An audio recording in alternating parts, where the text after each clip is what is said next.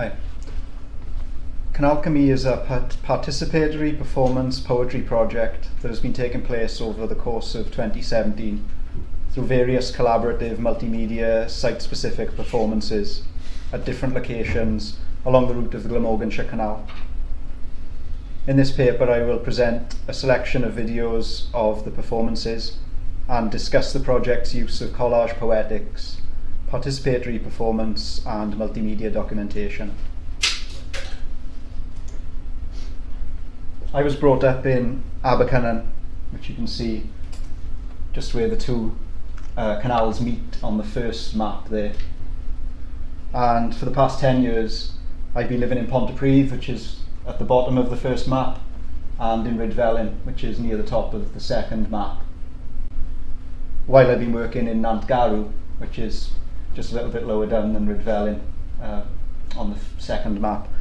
So all these places that I've been involved with are all connected by the Glamorganshire Canal, which you can see there, spanning the two maps, flowing from Merthyr Tydfil at the top down to Cardiff at the bottom of the second map. The canal was constructed in 1790 and closed in 1944. Most of it has now been filled in, much of it during the construction of the A470 dual carriageway in the 1970s. Yet the contours of the canal can still be traced. They are visible in the curves of the roadways and terraces of streets.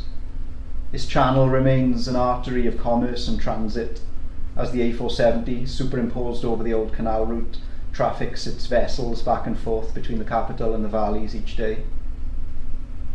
Just as modern road structures are laid down over the outline of the canal, in the poems and performances of Canalchemy there is a layering of present and past as I collage various resource texts with my own field notes.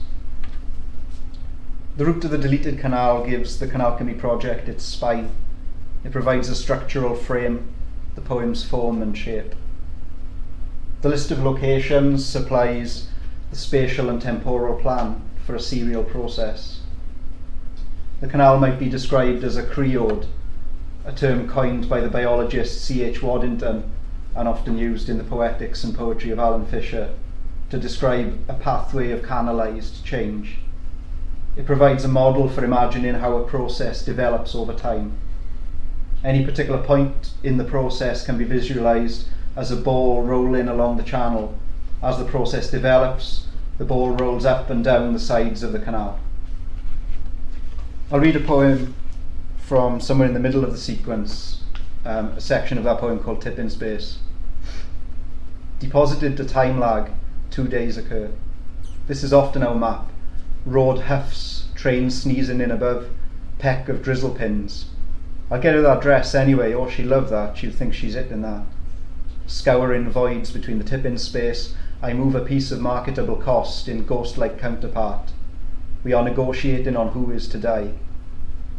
Ambulance lights trill beyond the 40 signs, and then we caught the train then, because it was hammering down. Knew he should have taken something with him, see? Tannoy shouts across river. The names of those who gave evidence are to be found deeply buried in a narrow fringe of coconut palms circling the coast of the ravaged interior. It's all-inclusive, all-inclusive. Crossing the Pelicans, a fine spray washes down into my face. Would you rather? Fancy coming around for tea? The final beauty of their memoranda will appear in a separated off liminal space. I walk on, shielded by railway wall. Burp cucumber lunch. Just going to get a packet of fags and then, I know. This collage method of bringing together things that are chronologically or spatially distant could be considered a kind of alchemy. Alchemy could be described as a bringing together of things that are sequent but not consequent. I came to the idea of alchemy while researching the area of Nantgarw where I work. Nantgarw is the site of the China Works, set up there in 1813 by William Billingsley. It was a financially disastrous venture as Billingsley was obsessed with trying to produce the finest porcelain. 90% of the porcelain was ruined in firing. I saw Billingsley's doomed experiments at Nantgarw as a parallel to the activities of the German alchemist Johann Böttger, who was credited with discovering the method of porcelain production in the early 18th century. For me, Billingsley too was an alchemist, striving for a fusion of matter so fine as to be translucent, near intangible.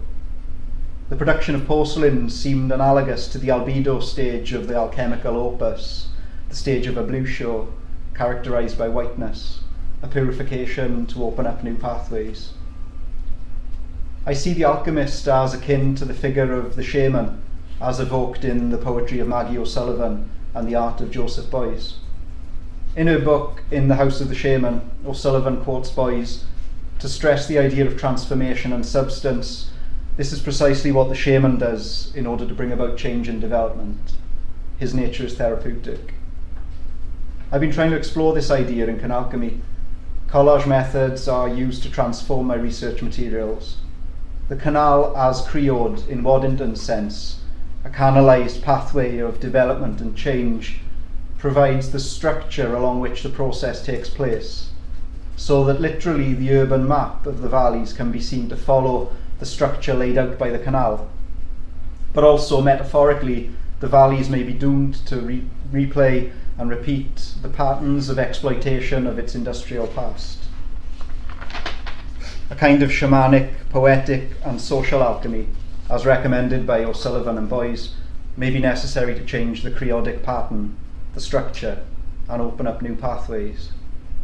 A portion of the Nantgarw section of the sequence was featured in the New Welsh Review Poetry Showcase. I'll show you a clip of the video where my poem is narrated by Ashley Owen over a video by Jordan Blower and Eleanor Johnson.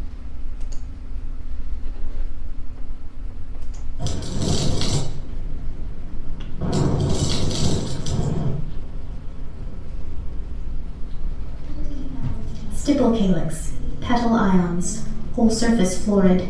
I must tell you now, Father has got into a situation. When the lock is filled and I've made level, I put the tow line back on the mast, open the gate and get the horse going again.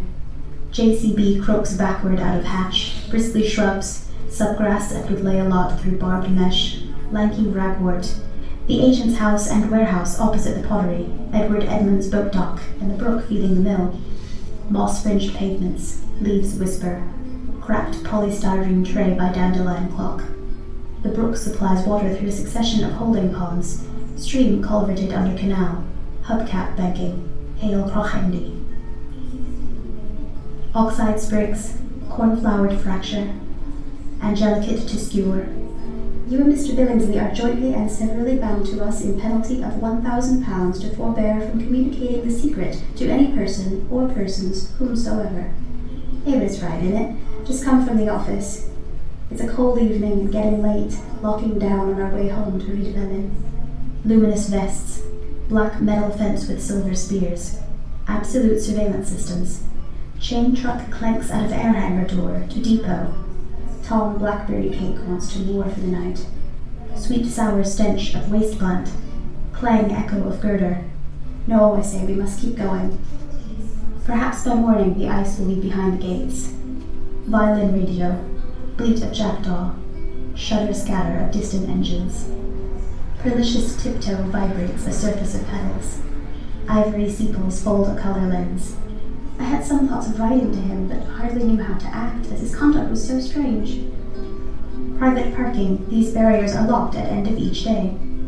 Magpies on buttercup daisy lawn, black glass office perimeter, storehouse on the wharf, lorries behind steel palisades. Under the bridge, the canal loops past the grounds of Duffroom Food and passes Grag cottages, homes of colliers who worked the levels of Craigarat. Always level to flooding, the river is high. Hail pardo, red brick blocks, vertical blinds, plastic-wrapped pallets behind lorry doors, wasps buzz in broom bush, whipping the melodious clay, calcinate the bone marriage. I wish I had means to send for you. I have none.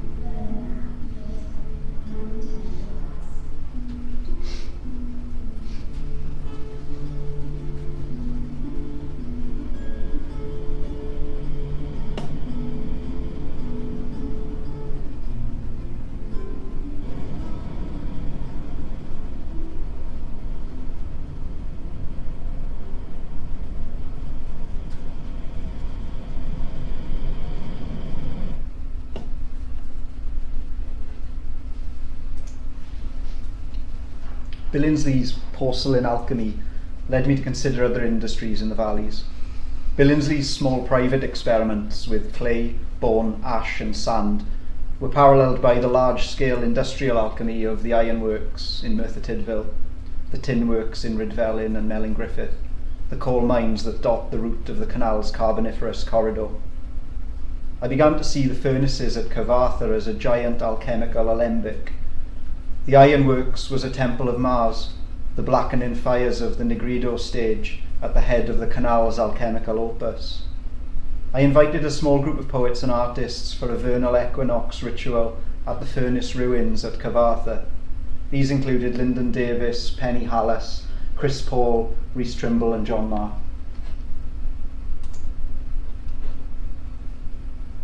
You stand back in the east, and the road trampled and the house stifled and the breach. Flame inside. The flame sucked back as the port undrilled. Oil settled in a chamber. Or spoken hades and hours. Blast for breakfast on blustering revetments. You working today? No. Cascading down some rural outposts in the hills of Crystal Palace and Mould. A cleanly source there with magical properties. This is science, the roots and practices of modern science. Direct investigation. Wide-eyed colour squealing and circular Caribbean trust. Pigeons swapped on furnace throat. Ivy closed the brick-bellied vase. Submerged by debris as it reaches the lower lands. Tulsill, Rockwell, Pennington, Brixton. In dendrochronology, to slice into a section of a tree and unravel the millennia's travails, glacial shifts, collapsing variations. Devilishly eager service of reviewer well, archaeological, time impulsive. You see this danger in belonging to us because he shows and then he's not our slave. Or sluicing to Rome, Possessing it is an arrow. or gathers the flame back. Kings in the energies of his lawlessness and threatening man with death. You stand back. Inviting other voices into the project was another kind of layering, similar to the collage layering already taking place in the poems. Huddled in the chambers of the furnace's brick vessel, John Marr trolled the hidden rivers of Brixton, while Rhys Trimble summoned the slate mines of Bethesda. The reverberations of our voices in the furnace's ventricles drew attention to the acoustic shape of the space. The site became part of the performance as we inhabited the map, exploring the space of the poem in the live environment. Just as the collage methods had provided a spatial textual arrangement for the reader to navigate, the performances spatialized the text by situating it on the ground rather than suspending it in a map-like overview. The live performances led to further collaborations in post-production as I worked with Penny Hallis to produce the Blast film. Utilising her video of the furnace and my audio recordings of the performance, cut-up voices were superimposed against layered visuals.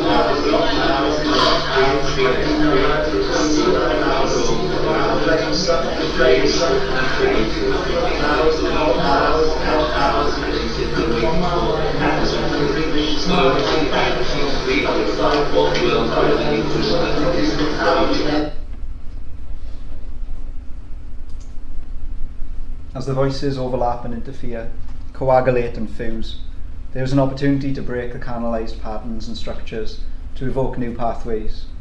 In navigating the industrial scars that thread along the wound of the old canal, we, like Boyes and O'Sullivan, hope that there is a healing element to the process. Many participants have spoken about the therapeutic experience of negotiating these locations of trauma, their histories of neglect of local communities, participation in imperialist exploitation and large-scale abuses of natural resources. In making use of collage, collaborative and multimedia approaches, the project aims to remedy the cultural amnesia of the filled-in canal by putting voices in those deleted spaces, while at the same time remaining alert to our own potential exploitation of other people's voices and memories. To counter an overload of memorialising by allowing for gaps, breaks and silences, so that a forgetting can also take place to open the canal to new pathways. Thanks for listening.